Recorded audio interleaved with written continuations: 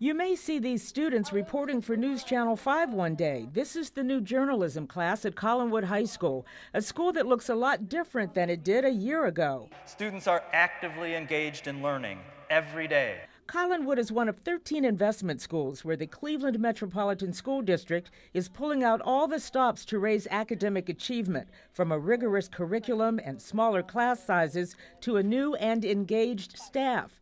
The culture is changing from low expectations to one of high expectations. You can see it on this bulletin board, which asks students where they will go to college. Our principals are more involved with us, our teachers are more involved, and we have just a better structure. And it's not just this school, but all of them. The change that I have seen goes from the children's attitude, being comfortable to come to school, the learning, the tools they have to learn, and also the encouragement and the caring and the nurturing that the teachers give the children. This change was the theme of Cleveland Schools CEO Eric Gordon's State of the Schools address, his first since voters passed a tax levy to fund the transformation of Cleveland schools. But the Cleveland School District still ranks lowest in the state academically, and Gordon says there's more work to do. We must, in the year ahead, work together to see dramatic jumps in our rankings on these state measures.